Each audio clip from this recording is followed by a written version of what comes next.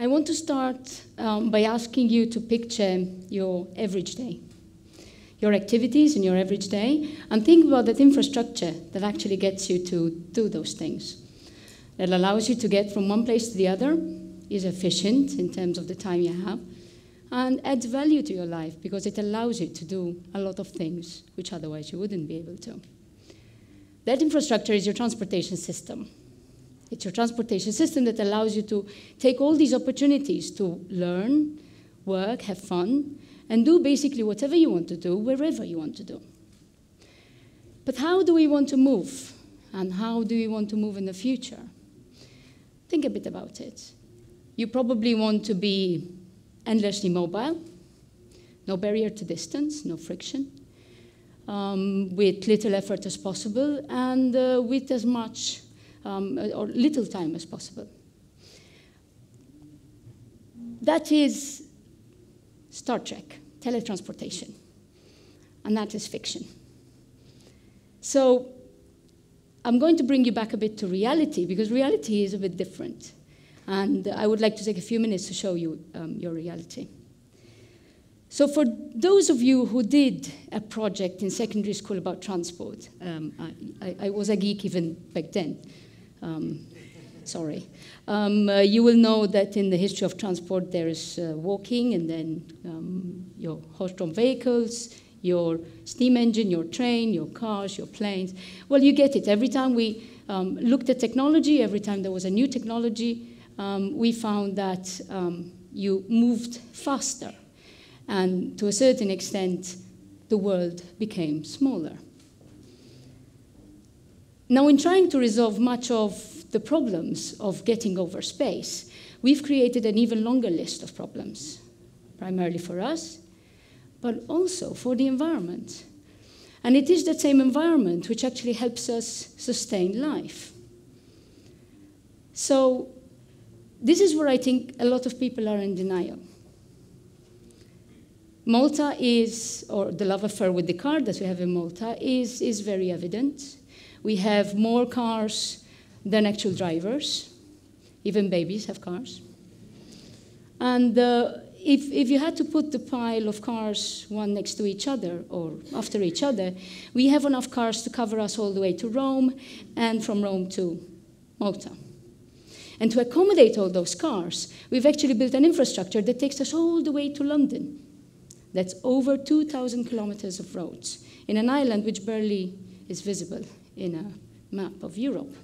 But it's not only about the numbers, it's about the use. We do over 70% of our trips with the car, and 14% of those are within our localities. And if you're Maltese, you know the size of our localities. They're tiny. And then we drive 3 times all our infrastructure in a year on average. So I hear some of you say, where do we go? Well, I have that existential question as well. And I think everybody who does that kind of mileage in a year should ask himself that kind of question. So we burn fuel using very old cars and causing lots of pollution. And let's not forget that air pollution in Malta causes over 200 deaths a year. Then there is noise pollution, there is road accidents, there is climate change adaptation, and of course, congestion. I know it's a bit painful today, but anyway. Congestion, those long trails of cars, idle engines on, waiting to be served with some space. And space is something which we all know is very scarce, but not because it's Malta, it's everywhere. The endless demand for space, for endless driving, is not available anywhere. It's a matter of price, but I'm not going to discuss price today. It's another topic for another talk, maybe. So the reality is one full of pollution, where I cannot enjoy my streets, I cannot walk, I cannot cycle. I am, on the other hand, frustrated, stuck in a car, and wasting too much time in transit, and not really enjoying the life that you would expect living in a beautiful Mediterranean island. As a little child, I used to watch a lot of Italian television, and they were really, really good at designing these adverts about beautiful cars, beautiful people, driving these cars. And of course, driving along these beautiful, long, empty roads. So I got my driving license. And then I was very disappointed because I'm generally a very short person, so I drive like this. No one sees me. My hair was always in a mess, and so I never look good. And most of the time, I'm stuck behind someone else. So, yeah, those advertorials kind of were a disillusion and the frustration at having sort of to wait, even though, of course, as technology made that frustration easier by providing us with Candy Crush or a tune on your phone. So the dream of endless mobility hits reality.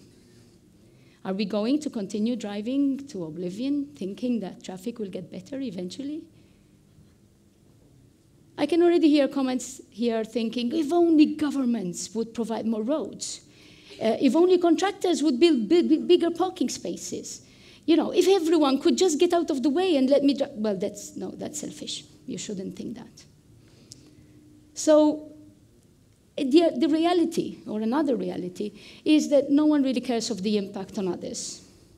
We get angry with the people in front of us when we suffer road rage, instead of feeling really bad about the road rage that we're causing to the guys behind us. We are always ready to blame everybody else, but never ourselves. I've experienced abuse 3 times this month. The first one was for cycling and not getting out of the way in a 5-meter wide road, i.e. I couldn't get out of the way. The second one was for the time it takes to put a child on a van. And the third time for parking legally and being blocked by someone who parked illegally. We are progressively forgetting that humans are first and cars are just vehicles. We remove pavements to add more parking. And what we have left in terms of pavements are in a sad state. They are over-designed, under-designed, or simply not designed at all. We introduce one-way systems that allow more space for cars to speed up, making everything around that space dangerous for anyone outside the car. We continue building more and realizing that we have reached a capacity of our towns, of our streets, unless, of course, our vision of our streets are endless rows of parking lots instead of houses, and endless layers of highways or streets or roads. I remember going to Bangkok in 1998. A long time ago, you say, but even at the time, it already had supra-elevated highways. 10 lanes of traffic at the ground, 10 lanes of traffic overground, crossing against the tall buildings, endless car, queues, and of course, unbearable pollution. Is that what we want? I have been recently talking about giving streets back to people and replacing parking with pavements for the safe passage of people, for people to be able to enjoy the outdoors, socialize with people. Because yes, there are such things as friends and neighbors. Those people that you wave beyond the traffic, because it's human nature to be wanting to socialize with people outside. But we can't because there's a barrier of cars between us.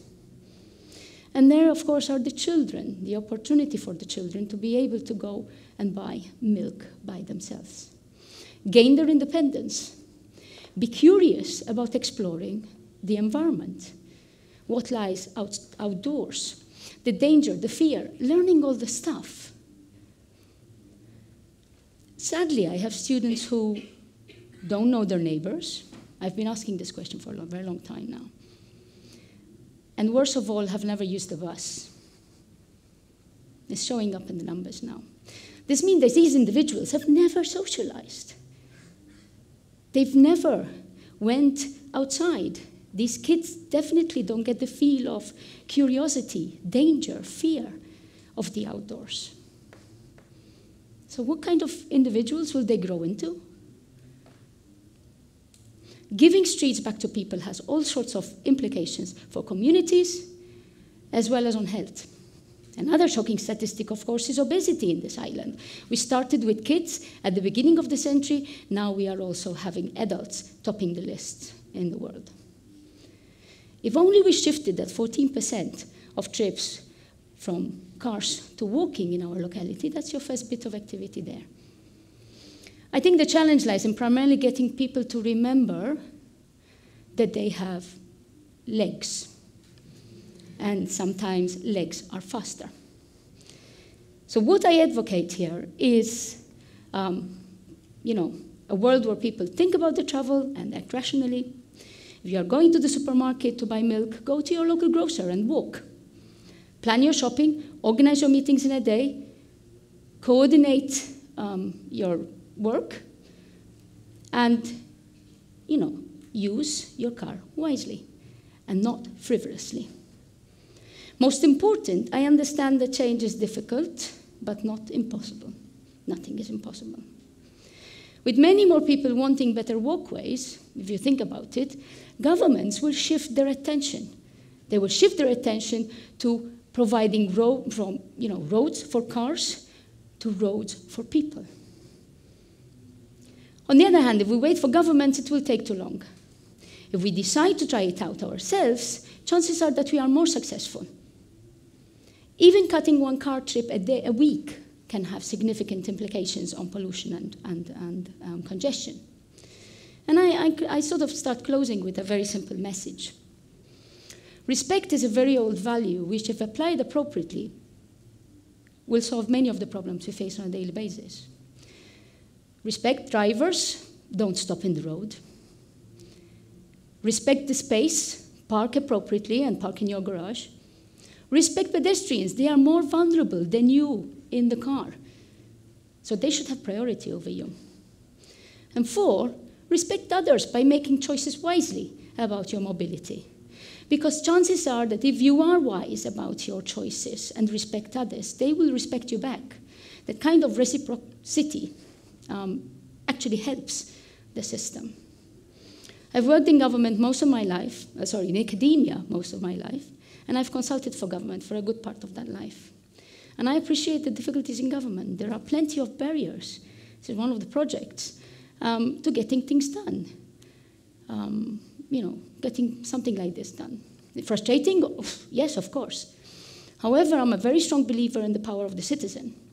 The citizen that can engage with the community, and rather than demand, as we always do, we drive the change. If we postpone change to the next generation, we're losing another generation. And it might be too late. Sustainability principles talk about equity between generations and among generations. So what we want to leave our children is something we do now, ourselves. The health and environmental problems coming from transport are increasing at a very, very fast rate. Now, we cannot ignore it, just like, some elephant in the room. There are solutions which are really simple, and we are in charge.